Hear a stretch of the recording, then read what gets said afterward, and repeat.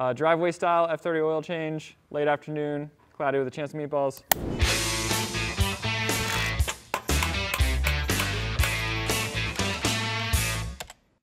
What's up everyone, Nate Vincent here with FCPRO. We're going to be showing you how to do a oil change on a BMW 328 F30 chassis, just like the car behind me.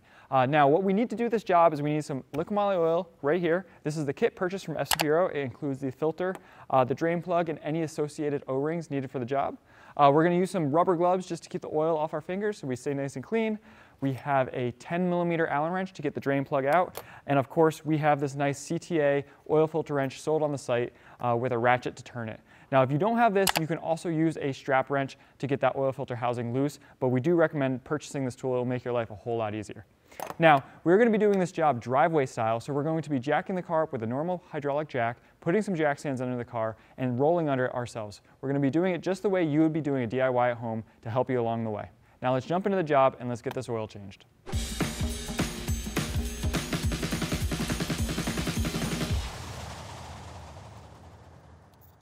One of the beauties about this car is on the rear wheel drive model, the drain plug is almost towards the very back side of the oil pan. And so by jacking the front up, you actually really kind of make all the oil drain out of the oil pan, which makes it really easy to do these jobs in your driveway. So we don't actually have to remove this underbelly pan at all. We're just going to pull this down here. I have a little pick just to help me out.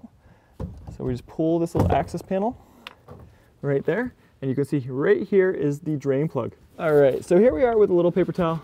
Just give it a good wipe down. Make sure it's good and clean. Now remember, your kit comes with a new drain plug, so we're not gonna have to reuse this, but I just don't want any debris getting in there.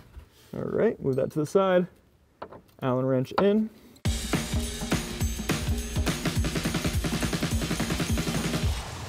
So now that the oil is draining, we're going to take off the oil cap right there. Make sure that there's no vacuum in the engine and that everything can drain out.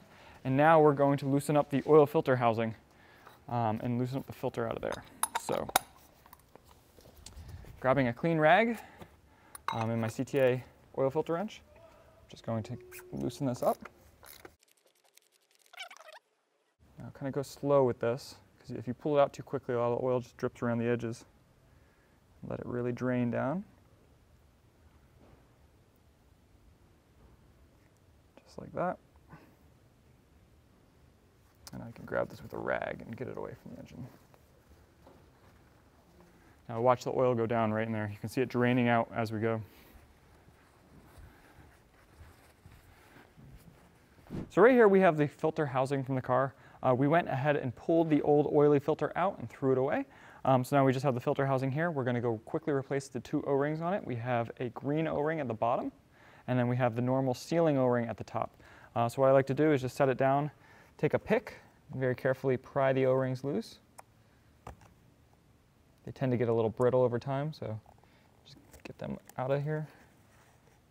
We got the green O-ring loose, and the top O-ring, again, just carefully pull that loose, set that aside. And now we'll go install the new ones. So first, the big one. I massage it on there. I tend to like to take a pick or my finger and just run it around the outside, make sure that O-ring isn't twisted up on itself and binding in any way, and then take a little of the excess oil that's just kind of on my gloves and on this and just wipe around that O-ring to make sure it doesn't snag on when we thread it in. Now with the green O-ring, the tiny little green O-ring, that goes right on the end.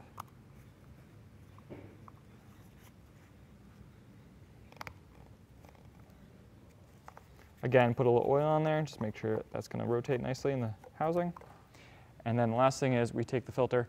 It doesn't matter which way. One side has writing on it, one side doesn't. It's universal. It can go this way or this way. But what we want to do is we just want to slide the filter on here and make sure it's pressed all the way in, just like that. Now once we have this unit ready, we're going to go over to the car and we're going to thread it in. So now that we have the new filter housing with the filter installed, we're just going to basically place that in there, start the thread by hand, make sure it's not cross-threading.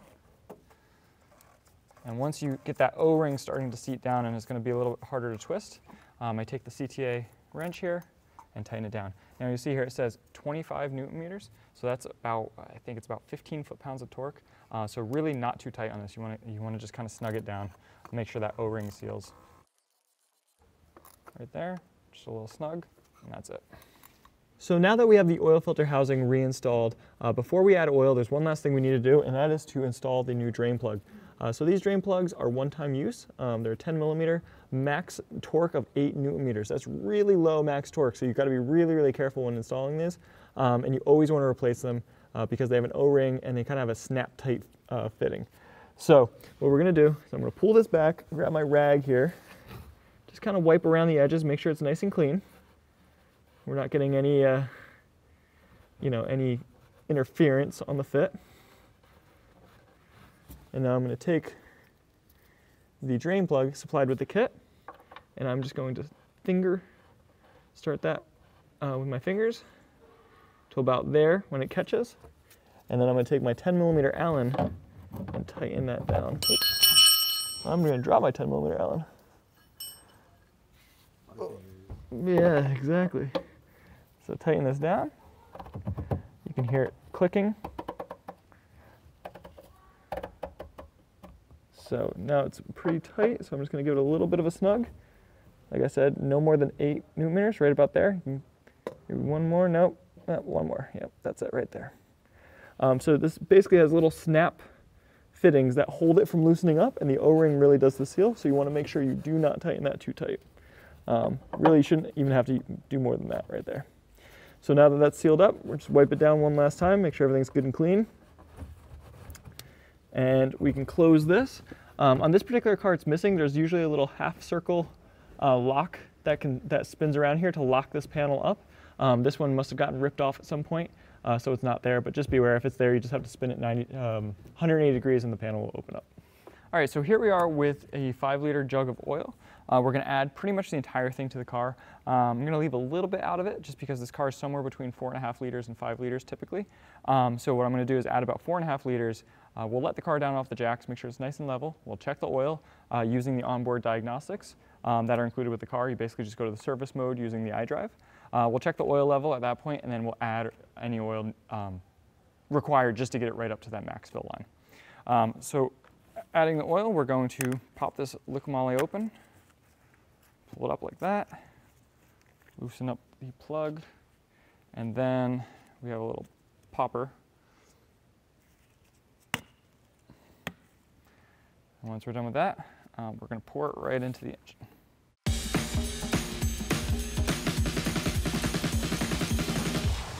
Now put the oil cap back on, make sure we're good and snug, and we're ready to let the car down off the jack stands.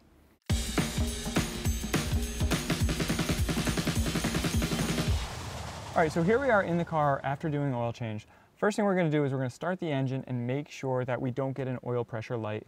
Make sure everything sounds right, it's not too loud, anything like that, we don't get any warnings. Now once we do that, we're then going to take the car for a quick drive around the block and get the engine up to temperature. Then we're going to use the iDrive in the car to check the oil level, make sure it's where it needs to be, and that we don't need to add any engine oil. All right, so starting the car.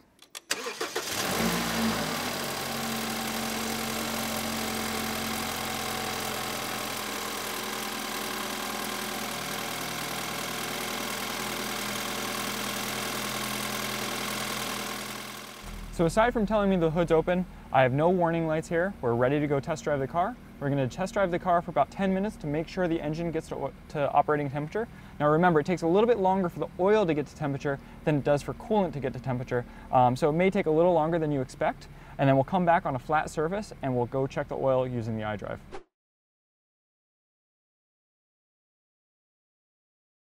So here we are, we just got back from our test drive. The car is warmed up and I'm going to show you how to check the oil level with the iDrive system. So first thing we're going to do is we're going to start the car up,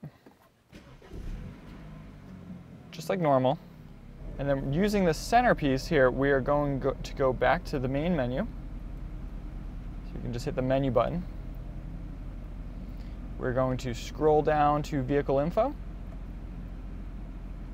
And we are going to go to vehicle status.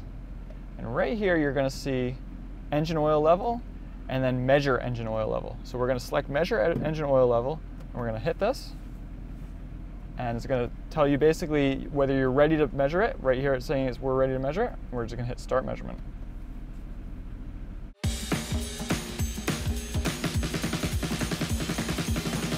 And there we go. We have the oil measurement. We're right at the max line, right where I expect it to be. and so we're good to go. All right guys, I hope you found this video helpful.